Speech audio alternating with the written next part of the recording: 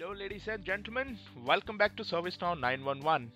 I hope you are getting as much as you can from these videos, and you can go to the playlist and see the various playlists so that you can cover most number of topics.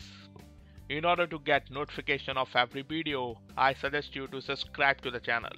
So in today's video we are discussing a very traditional topic, that is the challenges which are there in a CMDB.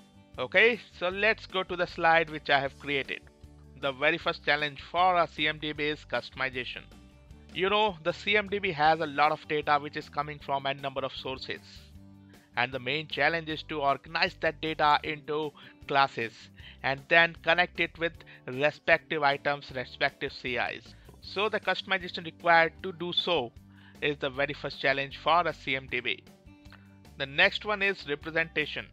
So now you have the data, but in order to make a proper architecture so that you will be able to represent each and every element of a CI and the relationships, that is the main challenge.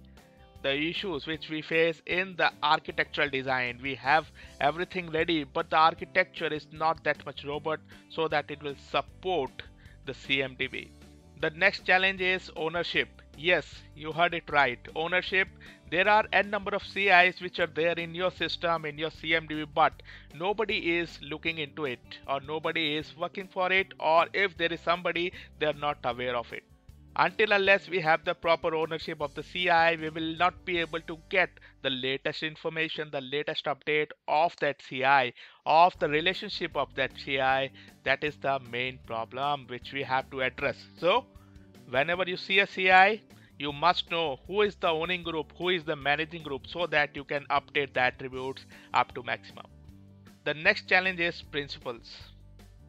I have seen organizations where they are keeping the CIs just like anything. They are not following any principles, they are not following any guidelines, and hence the CMDB is just like a box which is containing the data, which is having the data, but is not up to date with the real standards, and therefore the integration is very much not possible.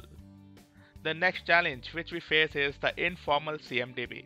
So what is an informal CMDB? It is the traditional sources which you have, where you keep the data but you're not maintaining the standards there itself.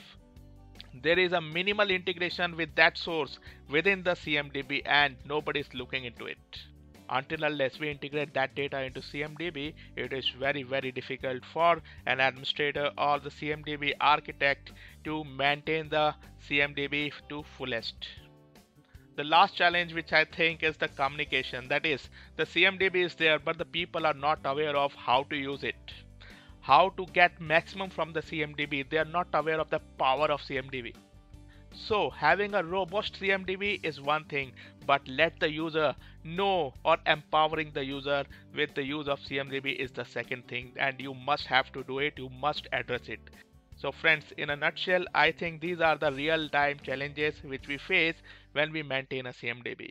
In case you have anything else, please mention it in the comment section so that the people who are watching this video will get maximum. I hope you enjoyed the video. Thank you so much. Subscribe the channel. Bye bye.